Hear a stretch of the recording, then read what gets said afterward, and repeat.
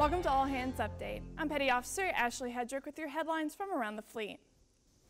More than 4,300 sailors serving in the Dwight D. Eisenhower Carrier Strike Group returned to their home ports in Norfolk, Virginia and Mayport, Florida, December 19th, following 6 months of operations. Ike, Carrier Air Wing 7, and USS Waste City returned early from their scheduled 9-month deployment to prepare to redeploy in late February. Nearly 2,000 sailors aboard the ships of the Iwo Jima Amphibious Ready Group are scheduled to return to their home ports December 20th following their current deployment. USS Iwo Jima and USS New York will return to Naval Station Norfolk, and USS Gunston Hall will return to Joint Expeditionary Base Little Creek, Fort Story. You can read more about these stories at Navy.mil. From All Hands Update, thanks for watching.